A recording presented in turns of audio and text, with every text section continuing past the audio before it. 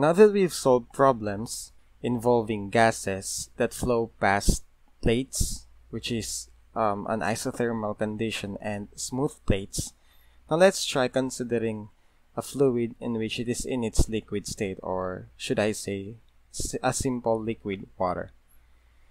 I want you to read the problem and then pause this video so you get an understanding of the problem, and then just go back here after. Okay, so I hope you've read it and understood it, and when solving for forced convection or natural convection or any kind of convection, there's just these three main rules that I've already mentioned. So the first one would be the determining of our condition. So in this case, what we have here is liquid water in a smooth tube. So if we would represent this as something like a boundary layer, what you will be getting is something like this line, and assuming that's the upper boundary of that tube, and then this one is the second layer of that boundary. The second boundary of our tube. So this is the tube, and then of course the fluid will come in. So it comes through this. Let's just use something like this, just to visualize the different layers of the fluid. And as you can see, the streams would be forming something like a parabolic in nature, or the velocity profile. So the fluid enters, and then as you can see here, the inlet, let's use another color. So the inlet temperature is actually equal to 60 degrees Fahrenheit. And then the fluid comes out. So the fluid comes out here, and then the temperature on the the final temperature of our fluid, that is the outlet temperature, that is equal to 120 degrees Fahrenheit. And the tube has an electric heat that would provide the constant heat flux. So the temperature at the wall, so we say that the temperature at the wall is always 30 degrees, but not 30 degrees Fahrenheit, but 30 degrees above the water bulk temperature. So in this case, it is always 30 degrees above the bulk temperature. So the surface temperature is higher than our temperature at the bulk condition of water.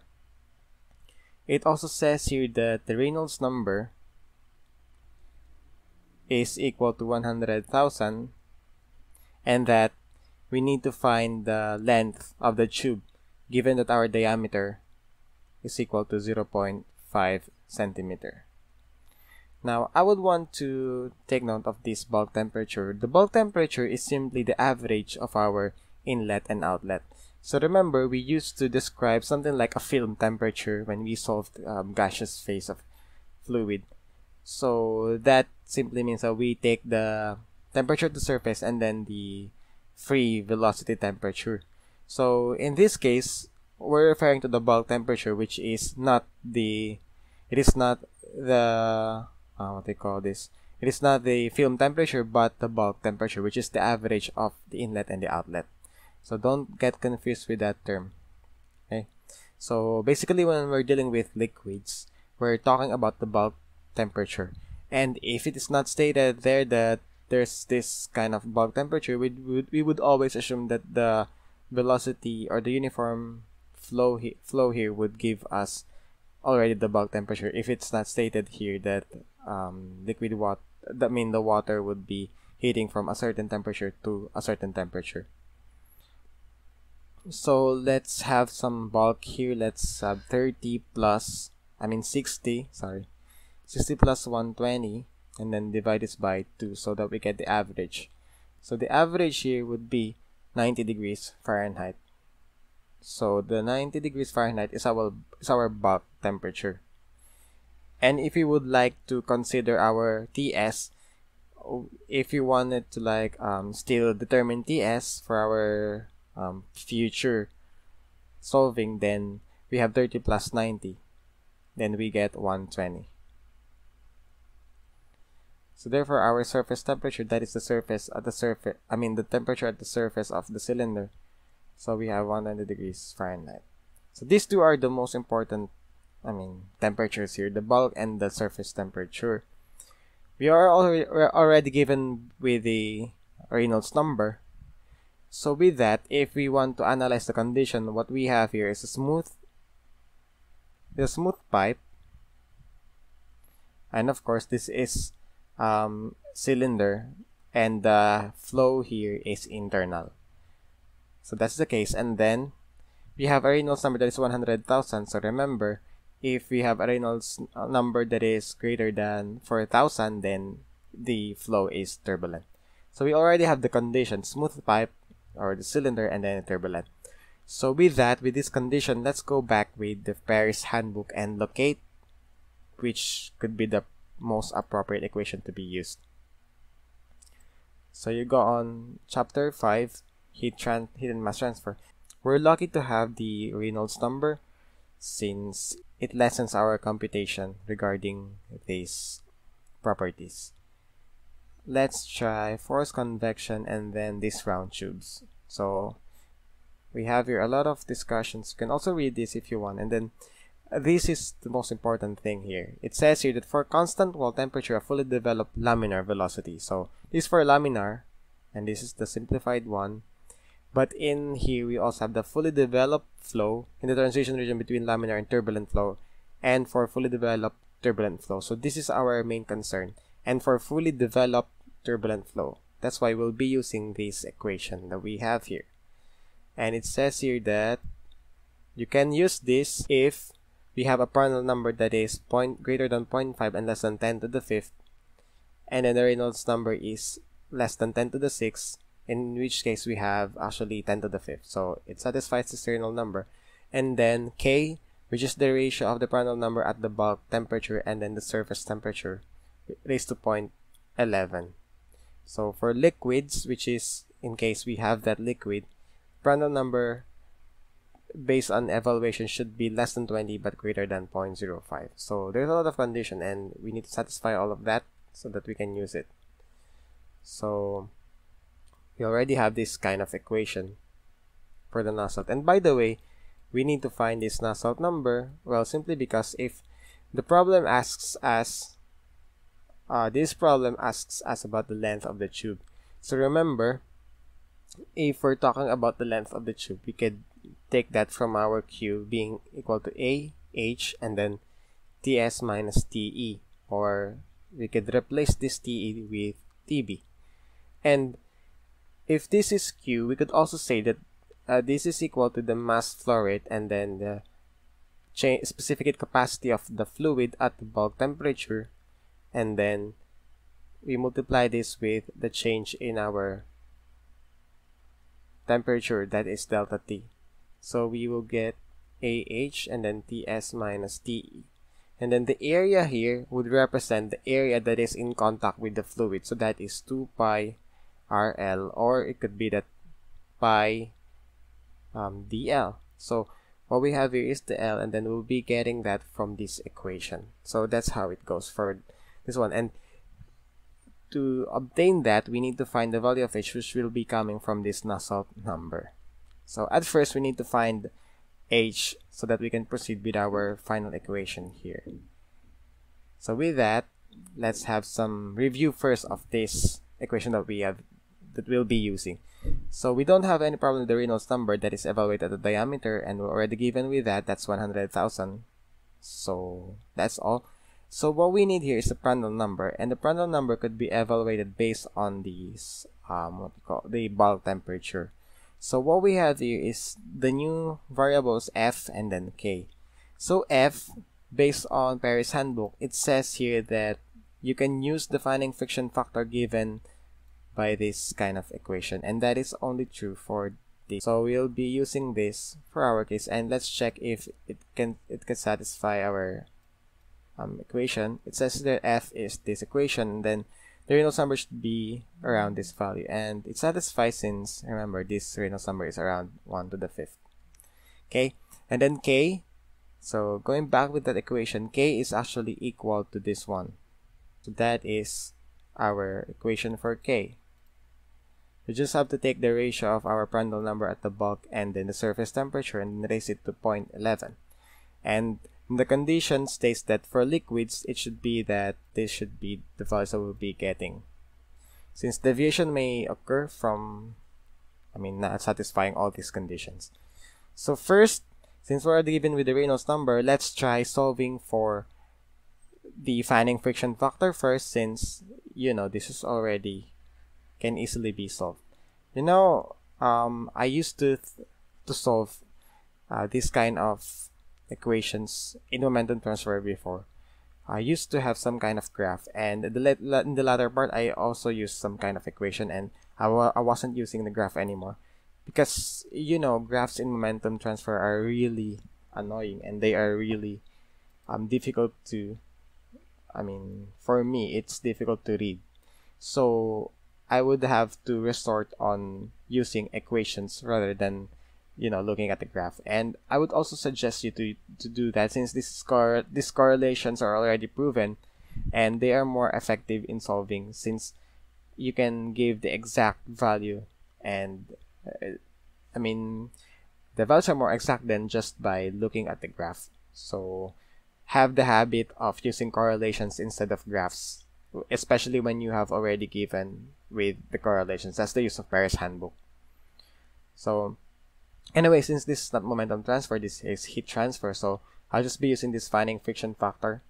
So I'll be substituting the Reynolds number, and probably I'll be getting some value of the fanning friction factor. And you can always check this value at a graph that we have somewhere at chapter 10, I think.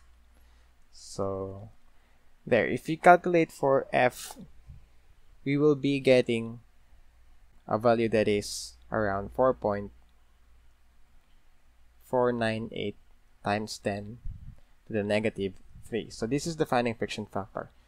If you use graph, you would be saying that the value should be around 0.004, and you will not be getting this 0.498. So it's a lot better to use an equation than just by looking at the graph.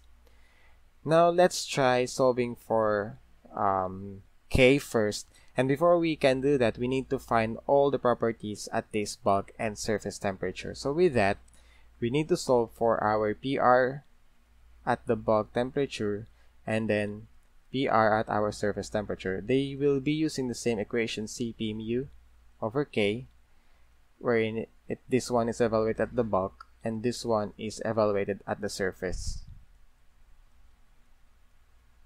So let's try doing this. For our bulk specific heat capacity, we should go back to our thermodynamic properties of water. That's around so that's chapter 2, and then I think that's table 2-413, I think. So let's check. Yes. So this table 2-413, they will be giving you a lot of properties here, and there's a lot. Now you can see it. So we have temperature to viscosity, just like the oxygen we have had before, and we need to find the temperature at which it is 90 degrees Fahrenheit and 120 degrees Fahrenheit. So by conversion of that value, since this is in Kelvin, so let's just have here the bulk temperature at that's 90 degrees Fahrenheit, and using Kelvin, what we'll be getting is a value of 305.3722 Kelvin. And for our surface temperature, that is 120 degrees Fahrenheit, you'll be getting 322.0389 Kelvin. So we'll be using this to interpolate the values of our Paris Handbook. And since this is, we always assume that liquid is saturated, so we check on this property here, the saturated properties, and the first one will be the liquids, and this will be followed by the vapor vapor, sorry. So in this case, I'll be interpolating in between values of 305 and 322. So I'll be interpolating at this region first. So that's 300, 300 to 310, and I'll be interpolating in between those values, and after that I will be able to get the values at the bulk temperature. So the specific heat capacity at the bulk is equal to 418.3.6685, that's joule per kilogram Kelvin. And then the bulk viscosity, which is dynamic, that is equal to 7.6772 times 10 to the negative 4 Pascal second. And lastly, the thermal conductivity at the bulk is equal to 0.6188 watts per meter Kelvin.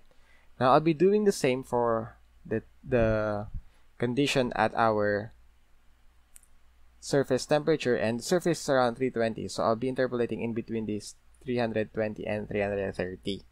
So with that, the answer would be these values. Cp at our surface temperature, that is equal to 4184.9121, that's joule per kilogram Kelvin. And then we have the the viscosity at the surface temperature, that is equal to 5.5917 times 10 to the negative 4, that's Pascal second. And then the thermal conductivity at the surface temperature, that is 0.6420.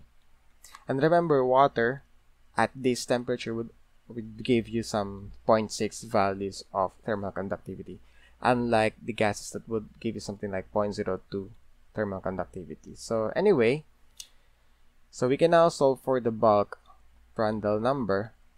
So the bulk Prandtl number would simply be 4183.6685.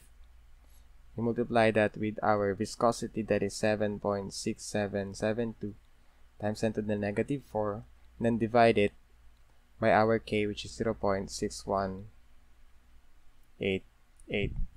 So the Prandtl number would be equal to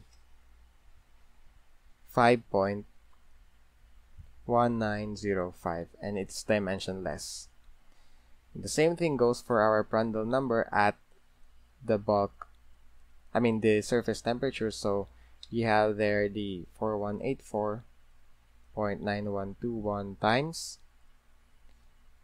5.5917 times 10 to the negative 4 divided by 0.6420, and the surface Prandtl number would be equal to 3.6450.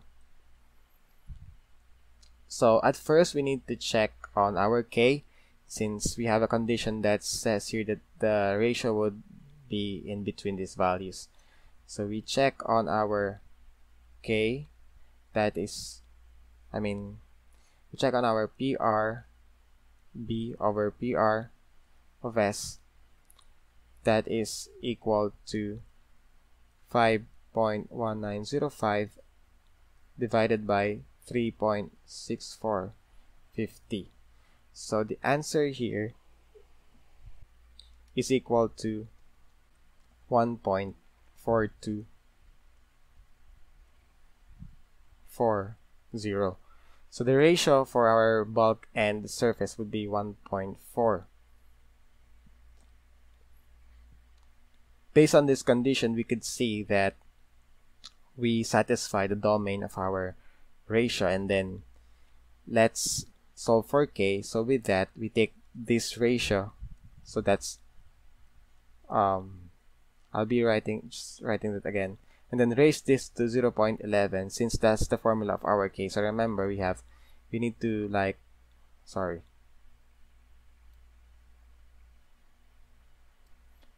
we need to take the ratio from this. Where's that? We need to take the ratio and then raise it to 0.11, so we'll be able to find the value of K. So raising that to 0.11 would give us the value of our K, that is 1.0 0396. Okay, so we already have K, we already have the values of our Prandtl number at the bulk surface, and then we also have this fanning friction factor. So all we have to do now is substitute all these values at our nozzle. So I think I'll be taking this at the lower portion so that I won't get misled by the values. So that's it, and substitute all these values to the Nusselt number. So we get Nusselt number at diameter.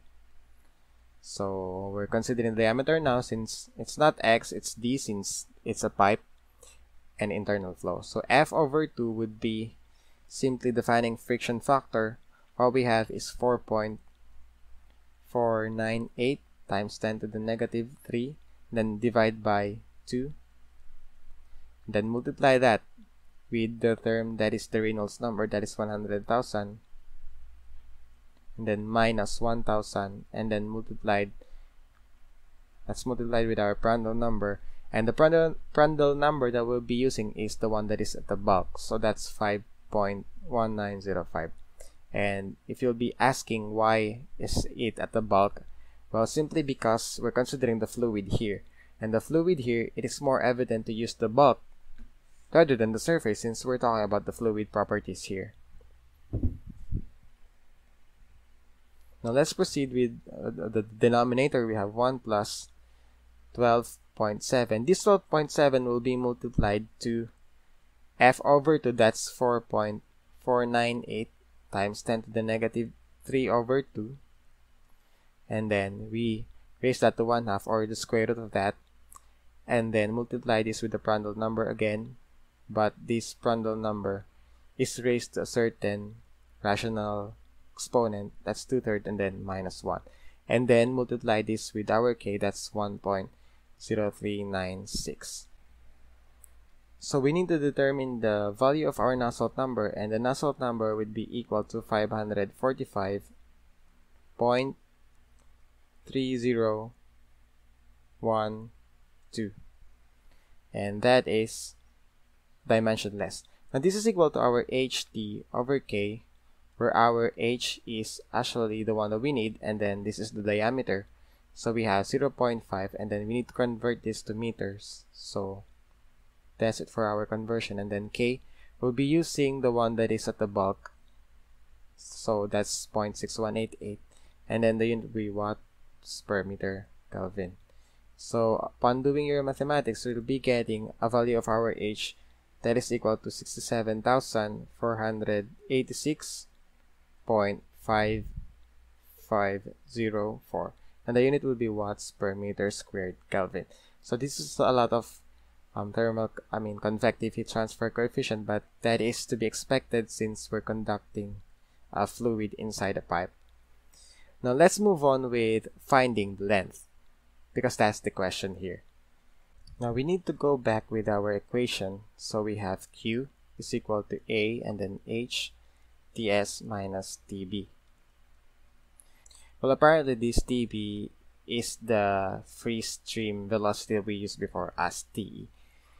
So remember, this area is the area in contact with the fluid, and that is equal to 2 pi RL, or we could say that this is pi dl.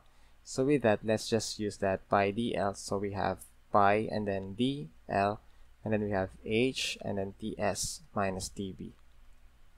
Now we're only left with this l, so we can now take l from that, and then that is q divided by this pi and then the diameter, the convective heat transfer coefficient, and then ts minus tb. So what about q? So we can get q from the change in the temperature of water that is being conducted at that pipe.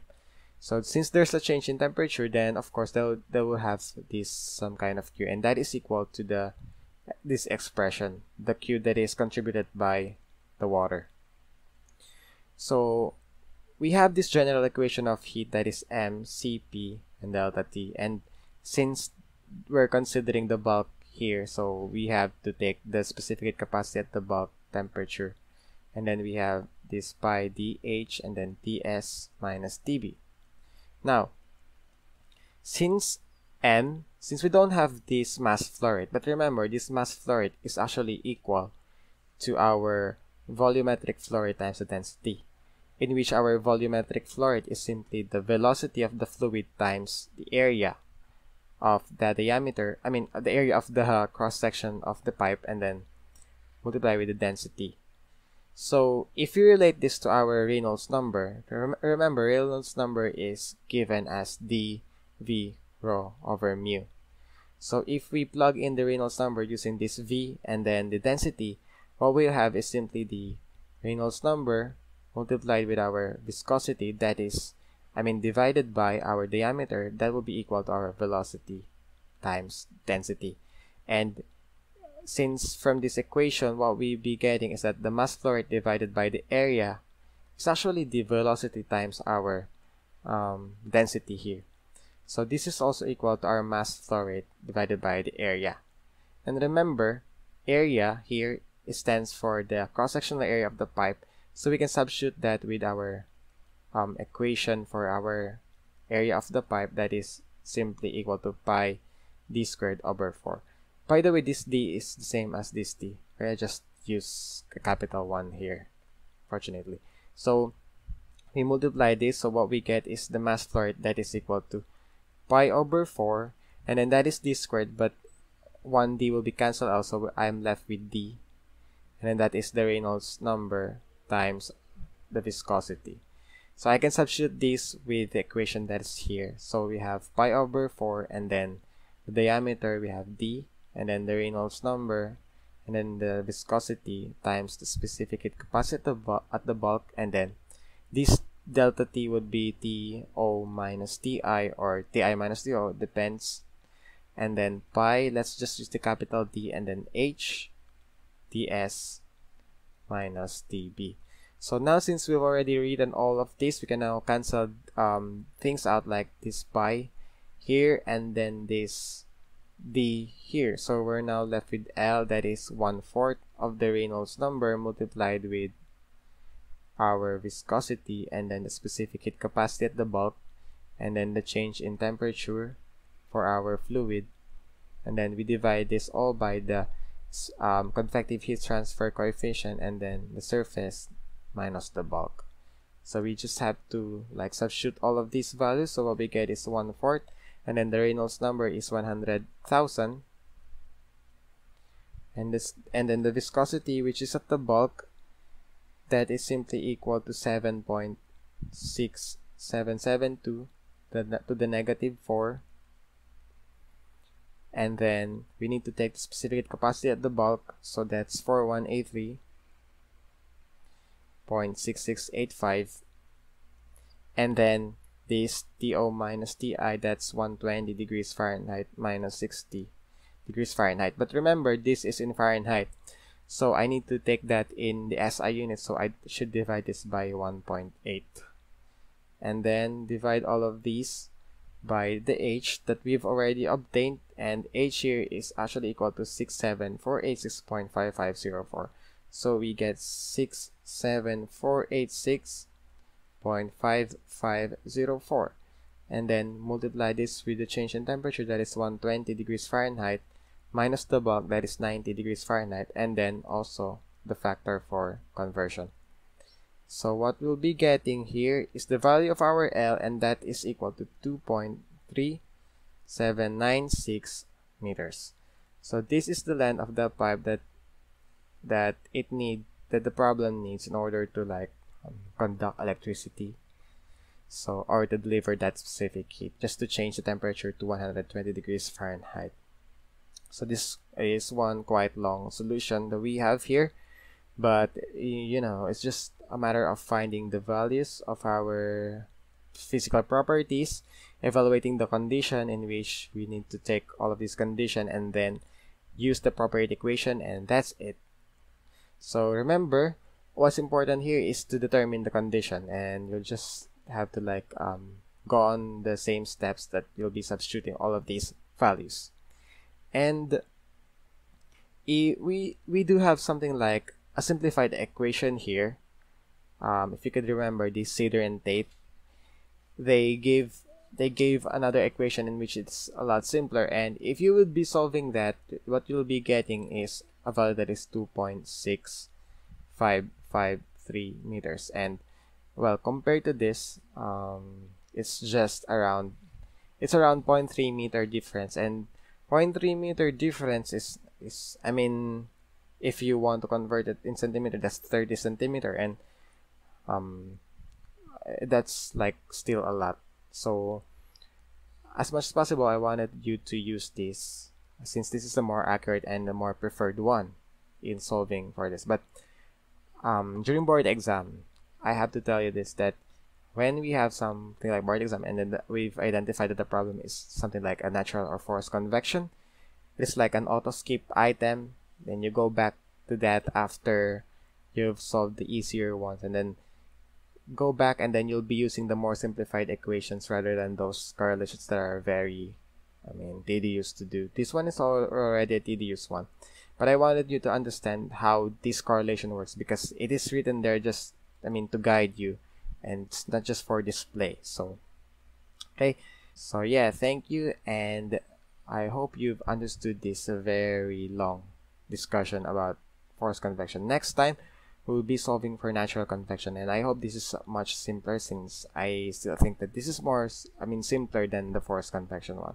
So after this, we'll already, I mean, this forced convection, we've already done one of the most difficult topics in heat transfer. And so yeah, that's just being careful, and thank you.